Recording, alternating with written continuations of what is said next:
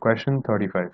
In which of the following ways do hypothesis 1 and 2 differ in regard to when mutation occurred in the descendant population?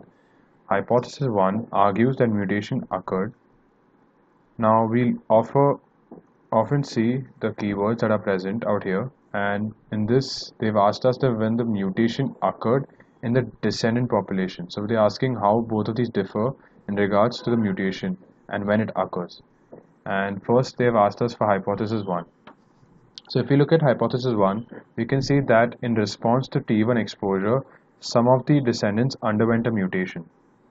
So this is definitely when the exposure was there to T1, that time hypothesis 1 states that the mutation occurs.